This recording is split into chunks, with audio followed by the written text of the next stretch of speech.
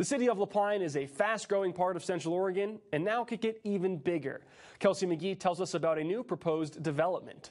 It just means potentially new opportunities for people to shop at, shall we say, companies or businesses that are at this time not currently present in the community.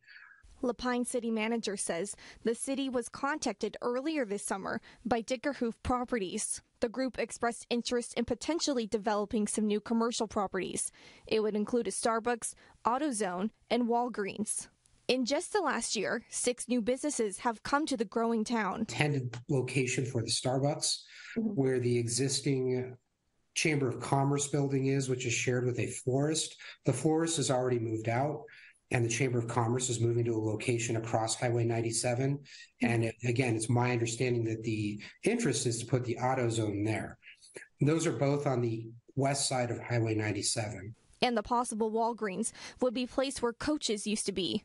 LaPine's Chamber of Commerce's executive director says the downside to moving is potentially losing a historical building. This is the LaPine Chamber of Commerce's new location, and they're set to leave their old location by the end of September. The fact that more corporate-style businesses are coming in is probably not ideal, but we don't want to discourage business either.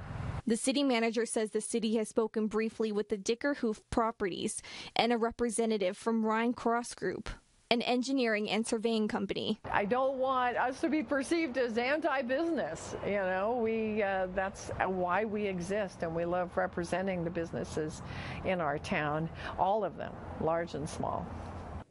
The groups would need to complete the site plan applications in order to move forward with their request. Kelsey McGee, News Channel 21.